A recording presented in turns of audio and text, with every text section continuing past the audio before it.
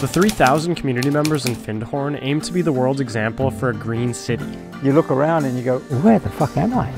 Located in northern Scotland, the residents use recycled whiskey vats to live in, and while studies show Findhorn has the lowest recorded ecological footprint of any community in the industrialized world, the more intriguing side of Findhorn lies with the people. We're always going to be probably seen as the slightly lunatic fringe. To be wholly sustainable, many people here practice spirituality by literally hugging trees to connect with the forest divas. I'm accused at times of cultural appropriation by indigenous peoples. Then, just before we arrived, a disgruntled employee burned down part of the city. So it's a really interesting moment that you're here, actually. What is the future of Findhorn? That's where we'll see just how evolved our consciousness actually is. Why are we walking barefoot through the woods with a bottle of whiskey in our hands? What do you think? Well, I guess we'll find out. Along the northern Scottish coast is Findhorn, a place many consider to be the first eco-village in the world, where every aspect of life is distinct. To find out what that means, we walked the city with Yvonne. It's really an amazing place in this remote corner of northern Scotland. I mean, that's why I'm still here after 21 years. Along with Yvonne, there are around 600 other residents, some of whom have built pretty interesting homes. You don't need to get a planning permit as long as the building is movable. To source timber, they've developed a forest, 50 years in the making, that generates firewood for heating homes and functions as a burial ground. Legally, we are allowed to bury people here. It's a very low impact way of dealing with the passing of the body. To sustainably live, the 4 wind turbines in Findhorn provide a surplus of electricity for the city. Let's go this way. The gardens at Findhorn provide over 70% of the community's dietary needs and bring in a healthy profit along with employing many of the residents. Magic is a word that people use about this place a lot, and we have our own currency. The offering of Findhorn's eco-currency has funded major construction projects. But another way residents can afford their endeavors is by sourcing used materials, like retired whiskey vats. The first of these whiskey barrel home builders who had been recognized around the world for his innovative architecture is Craig. Well, this is there is no other house like this. Who connected several barrels to create a 180-meter square home. This is your place. There's another little barrel through there, and there's another bedroom down there, and there's a big studio space upstairs as well. So what was appealing to you when you first came out? Came out of where? Came out to here. I did take my fair share of psychedelics and things like that, and they changed my attitude completely. And then I was diagnosed with cancer. So I had that sort of, you could say, sense of awakening to a larger picture. And then I was looking for where it was practiced. So you got the spot. And it's probably 70% upcycled. All the furniture, everything except for the stove and the fridge. And so you're that's what I'm good at. Very conscious about the footprint. You know, I've been here 52 years. So we were, you could say, conscious of what was happening to the planet. That was the early 70s, when the scientific community predicted an increase of 0.6 degrees Celsius by the end of the century. Along with the predicted climate change, American cities were struggling with inescapable smog. Pollution was dangerous. It was happening in every city in the United States and around the world. One man who, well, actually did escape the smog was Craig's neighbor and former director of the Findhorn Eco Village, John Talbot, who immediately put me to work cleaning his gutters. I mean, in terms of like how these buildings function, what's different about them from your average house? The main thing, I suppose, is the use of natural materials, healthy materials, and then as much as possible trying to source our timber. Mostly we're using timber frame housing. What is it for, the environment? What? Is it for the recycling? The recycling, the growing of your own food? Is it financial? No money. As we started to develop the eco-village thing and started to build, there was lots of building material, so I just started to build a house out of what was left over. Craig put around 25,000 British pounds into outfitting his 9,000-liter whiskey barrels into a comfortable living space. At the time, this was not seen as an investment, but rather as the only way Craig could afford a home. We've kind of been victims of our own success because we started out, it was very affordable, but the land price has gone up dramatically in the 30 years since we really started building. By the year 2000, global temperatures had risen by 0.6 degrees Celsius, and climate change was mainstream. Fighting climate change became big business, and now Craig's home is worth upwards of £500,000. And I'm turned out to be a yuppie now, but I'm not doing it for that. You know? Why am I doing it? Because I want to live like this. I want to sort of, you could say, maybe demonstrate a little bit that you can do it. Yeah, look, we'll just keep going because you're going to have a shitload of footage. Oh, maybe pick up your shoes. Okay. Jeez, your place never ends. You know, here you are, you're in Utopia. This is Shambhala. Yeah. Me. I'm joking, but you know, you look around and you go, excuse me, where the fuck am I? Geez, there's some significant bulbs growing on. On that note, this is unique. I love the idea of using turf on a roof, if you can. So some of the aspects of the housing is just what you want it to be?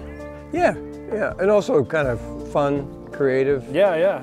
They look cool. My motto in life is really, if it's not fun, it's not sustainable. Like you can get so serious about all this stuff. We all will be dead. Global warming!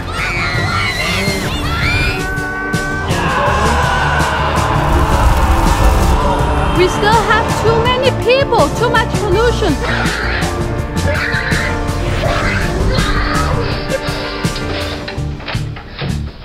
But you got to have fun doing it. Yeah. Like you can't be too heavy and too hard. So right. Yeah.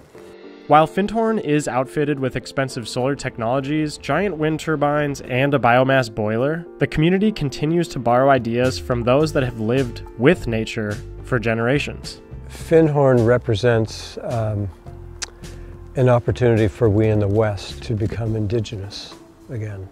Yeah, I mean, well, what's the difference between like an eco-village and a village? Is it just like white people coming and making a community?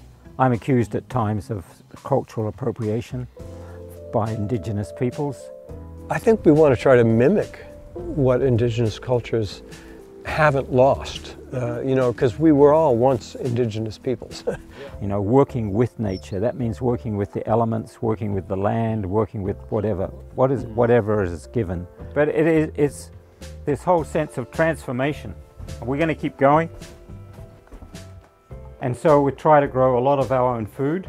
Holy crap! Yeah. So probably 50 to 70% of my own bodily waste goes into the garden, but it goes into the compost first. So that's the garden that feeds me, but this is the place that heats me. One of the things that I love right now is that all the wood that I'm burning, I help to plant, and it's coming off the landscape that we've recreated. Craig's home and way of life embodies the values found at the Findhorn Eco-Village. But to understand the scale and how everything got to this point, we're going to need a little history. With Chris.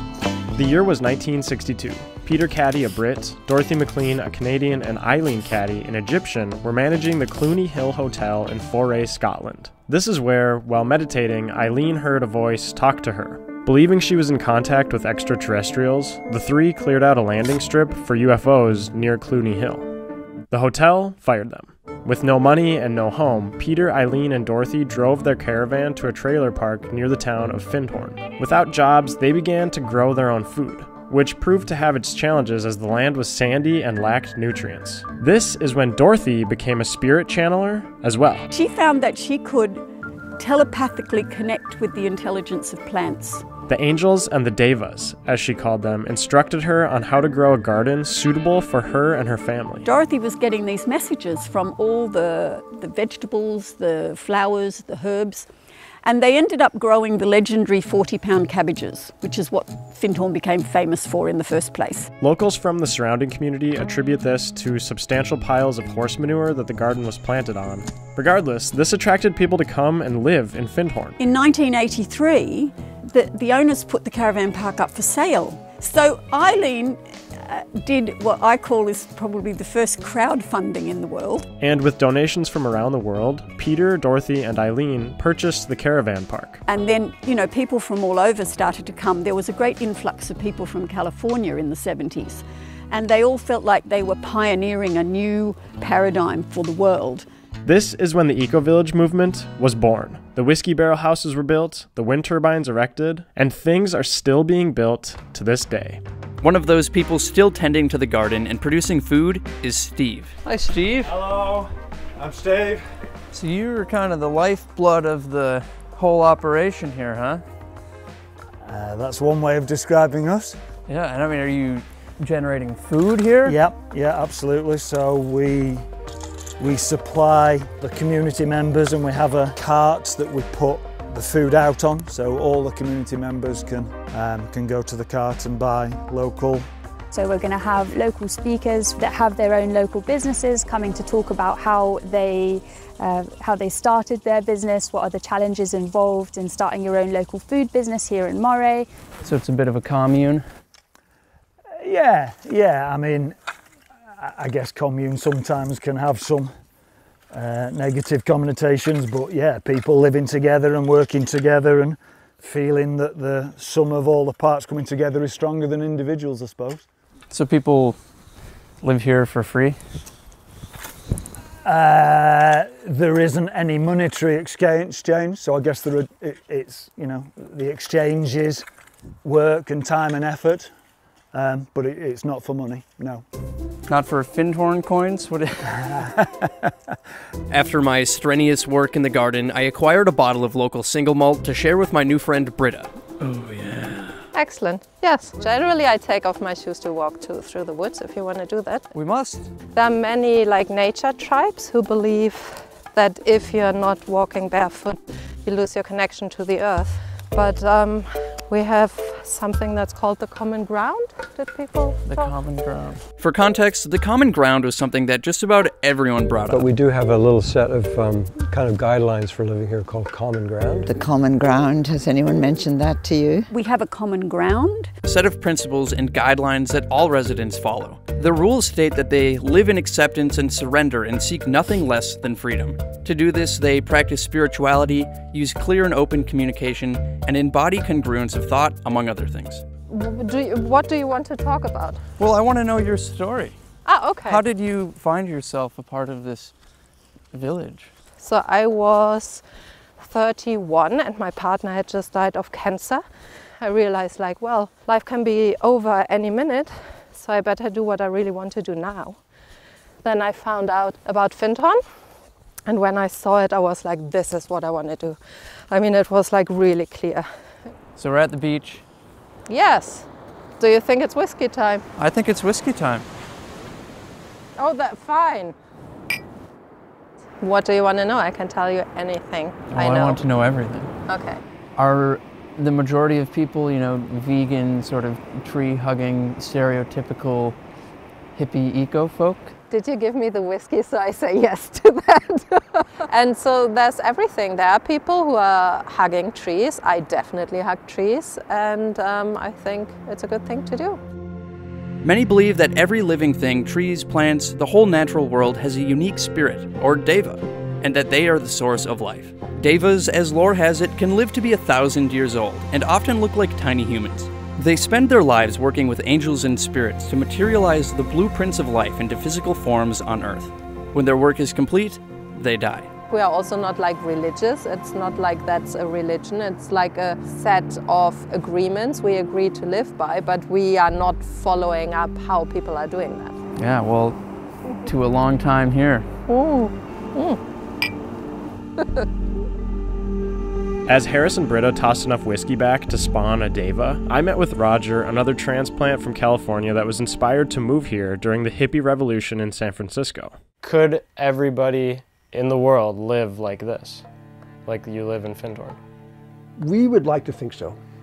You know, the one thing that's become clear to the more eco-minded observers, including myself, is that we can't rely upon governments. Most nations have failed to be as ambitious as they need to be. Don't do it. We may not have an agreement today. We probably won't. Not again.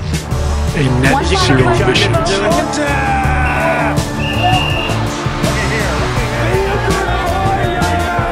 We are no longer going to allow for plastic straws. Now more than 36 bills pending in 22 states. Banning straws isn't going to do anything for the environment. 12% are prepared to actually voluntarily give up flying, giving up cars. I mean, people are assuming that the governments will solve the problem for us, and that ain't gonna happen. You know, it's gonna come down to basically all of us. And that basically means we're gonna have to start taking climate change seriously, respond accordingly. Are most people here environmentally motivated?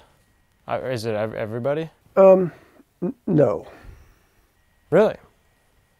Well, it's called eco-village. Look, I mean, a lot of people have been drawn by the spiritual aspect of the community. Okay. And they're prepared to sort of like go along with the eco stuff, but you know, their primary interest is in new consciousness, talking to nature spirits, whatever.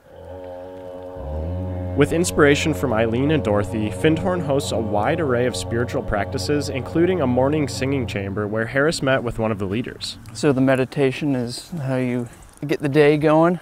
This may sound a bit wacky, but you know, Eileen would talk about, you know, asking to be cleansed and purified so that we start each day with a brand new slate. And what if you come and you're not a religious person? Well, you see, you're using the word religious, whereas we would call spiritual. You know, so spiritual, we're all actually spiritual beings. On the outside, Findhorn has many elements, but at its core, there is a spiritual side that ties everything together, and is an element they believe needs to exist in order to be fully sustainable. To enhance this feeling, Kathy and other community members created a special system. Do you have to be religious to kind of fit in here? No, not at all, in fact. You can be, but it's not, there isn't a particular dogma or teaching that any one person is subscribed to. It's more about finding what it is inside you that is most meaningful and most connecting. Near the center of town, the community center and sanctuary hosted many spiritual events for residents. These two buildings were both funded in part by the offering of the Findhorn eco-currency. Years before, cryptocurrencies essentially did the same thing to raise money. It was an astonishing community feat, one that was tarnished by a single man who had been let go from the Findhorn Foundation due to financial struggles from the pandemic.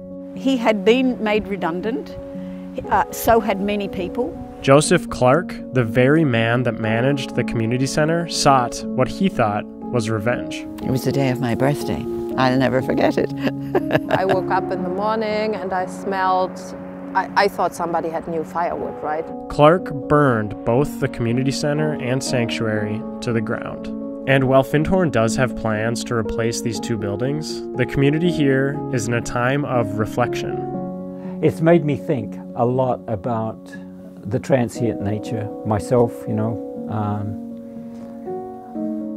How long will it last, and what will be here for my kids and their kids.